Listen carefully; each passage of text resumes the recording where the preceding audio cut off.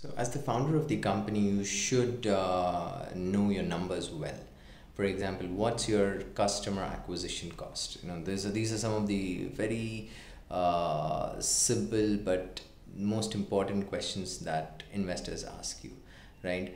How much revenue are you making? What is, in terms of unit economics, how much are you making, right?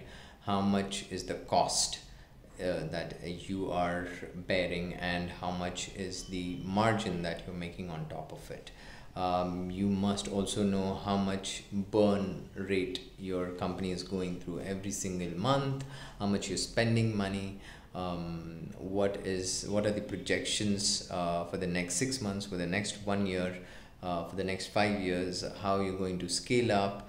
Are you on the track to profitability or not? Are you compliant with all the rules and regulations that government has brought in, whether it's GST or taxes that you have to pay, whether you're compliant or not.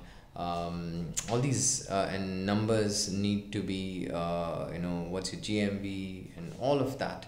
Some people call these are vanity numbers. A lot of things happen on the gut feel, but at the end of the day, you are into a business where numbers are important. You need to make sure that what you're spending and what you're earning has, there's enough margin for you to dig in and look for profitability. So make sure you know your numbers well.